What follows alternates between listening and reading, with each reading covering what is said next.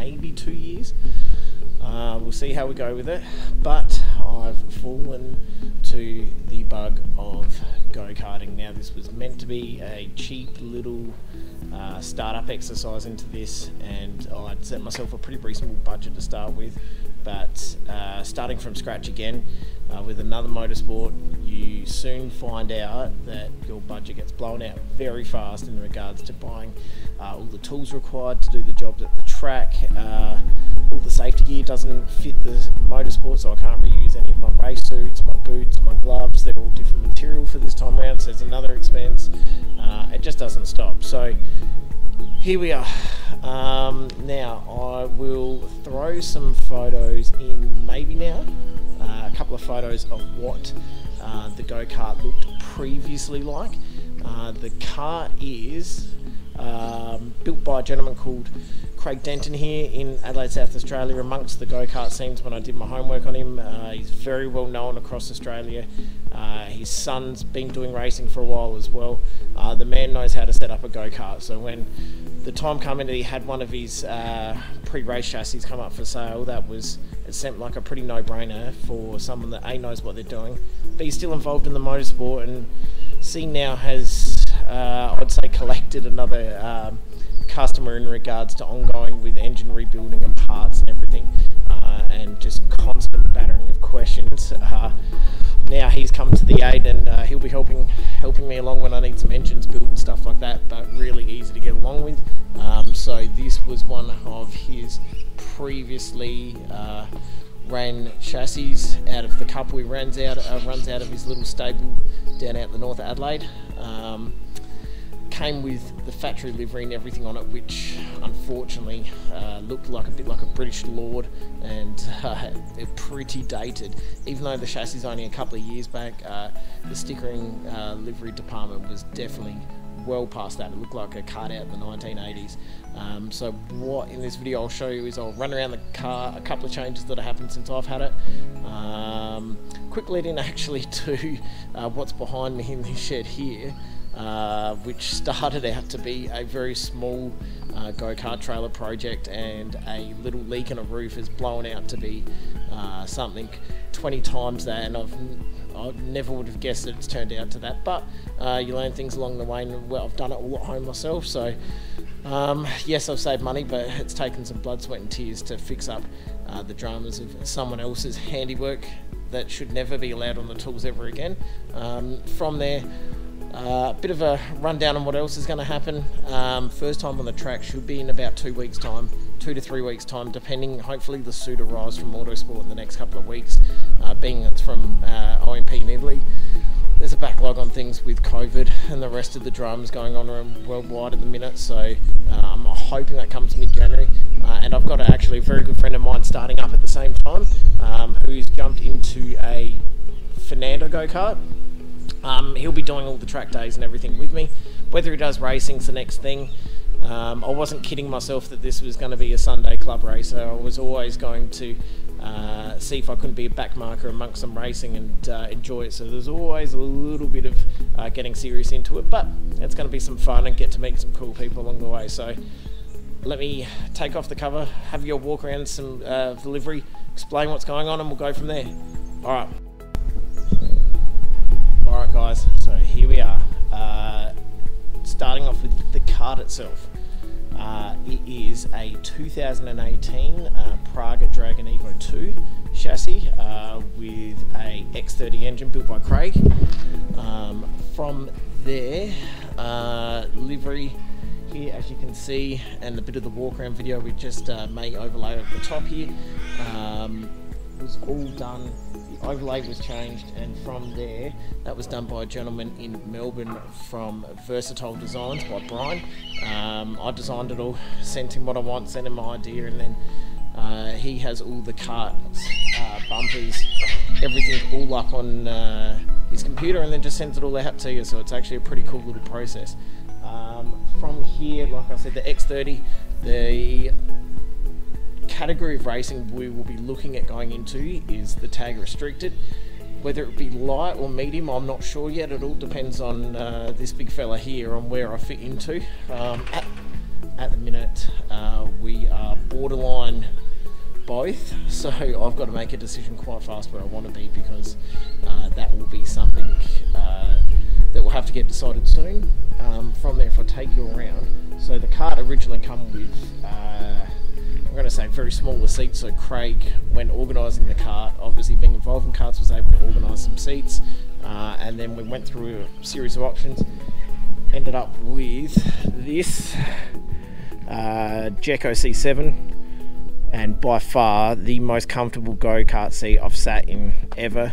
I've sat in the Tillets, sat in the necks, sat in the OTKs, and by far I don't know what it's about them. Maybe it hugs my shape differently, but it felt so much more better to sit in than the others. You can see that's pretty, in retrospect to the whole steering wheel, it's actually pretty large, but how it displays and looks, we'll start up the kart in a bit and show you it's ultra bright, and the numbers are very easy to clear, being GPS lap timers, also recognition for tracks. Craig's already got some of that all sorted in there for us. Yeah, it's got a stack of options. It's like almost having like a Motec style dash for your car, but in a go-kart. And then from there, swinging around to the other side, really not much to see other than that.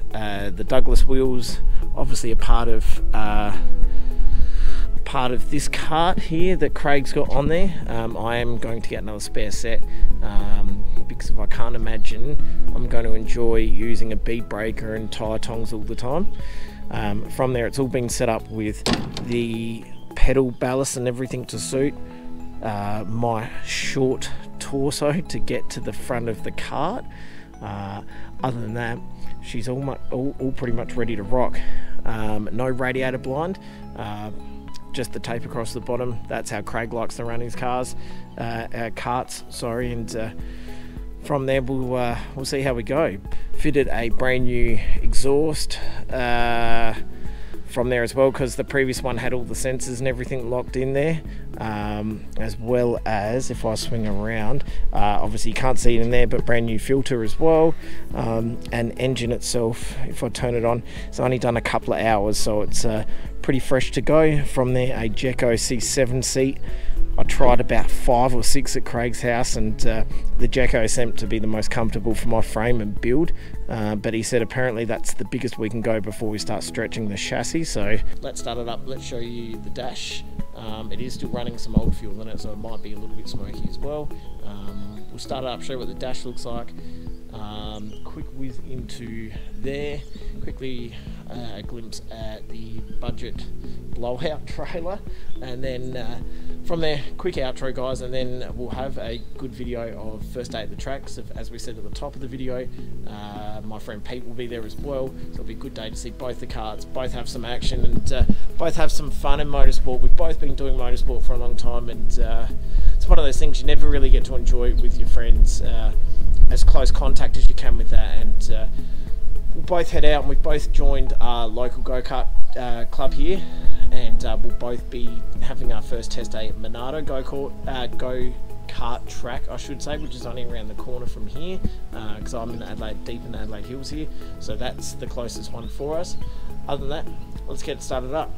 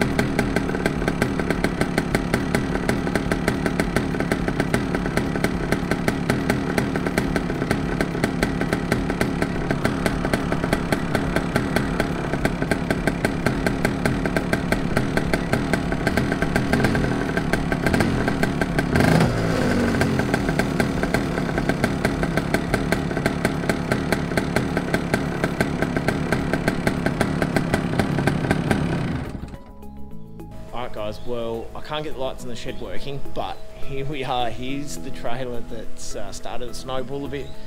The bloke I purchased it off, actually, I was looking to hire a trailer, then searching Facebook Marketplace, Gumtree, making offers, not liking what I find, to the night before going to collect the cart off Craig Denton, actually finding this trailer behind us. From here, it was meant to have started off with a very small leak in the roof if I swing back around, back in the top corner over there, which at the time I thought, for the price, you can't knock it, we'll take it. Me and my co-driver Jake, who's involved in all the other motorsports with us, picked it up, and we thought, you know, be quick fix and we'll be all good, we'll be back on the road. And the young lad seemed to be pretty all over it and thought it'd only be a quick fix as well. Had a look around the rest of the trailer, it was all good, until we got home. And what I might do as well is I've got some photos. I actually haven't got any footage, I didn't film anything of this so far, but got some photos I'll lap in now of what happened. So the roof had a false roof, which was lino covered. We cut the lino and the whole roof collapsed with foam, water, insulation and everything.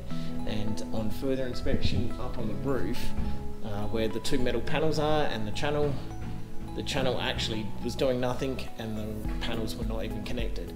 So it's had a whole roof rebuild to start to front, all new strengthening on the inside of the trailer as well. All these panels here were half off, all the screws weren't in.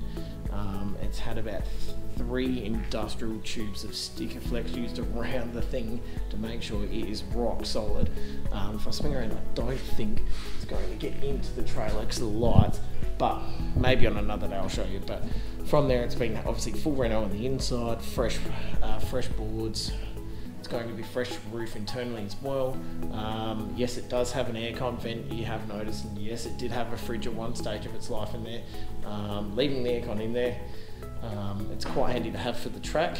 From there, brake lights need fixing, being an old trailer that's been neglected as well, so we'll fix them up. But we're in the last couple of stages of sealing up. It's been an absolute massive job to a whole frame on the roof, and yeah, it blew out of control. So if I look back on my time, could have I bought something pre-done and be done with? 100%. But in proper me fashion, I thought I got away with it, and thought I had a nice, easy, cheap fix. I was wrong, but it'll be a good thing once I'm done. We're going to fix all the issues with it, and it will last us for the next couple of years. And then if I decide to continue in the motorsport, we will potentially upgrade to something a bit more solid, and potentially a 2-cart trailer. Telling me about it, and I thought he was taking the piss, but he actually wasn't taking the piss. It's actually all different material. So quite lucky the cart suits aren't anywhere near as expensive as what a 3-layer IMP suit is for tarmac rally or motorsport. Same with gloves and boots.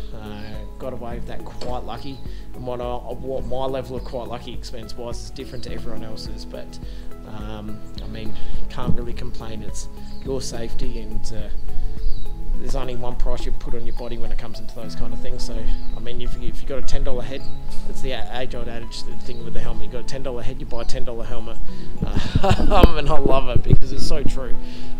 From there, and speaking of helmets, still keeping my Stilo helmet, just a new visor and stuff, and a bit of a dress up from there. But other than that, we are set to go and itching to use it. So the next test day, I believe, is in 3 weeks. So touch wood, everything runs to plan in regards to suit arriving and trailer being ready, because I've been sitting on the cart now and want to get it ready. So get it ready and get using it, because I'm starting to get itchy, and if I want to go racing as well, I need as much time in that seat as possible.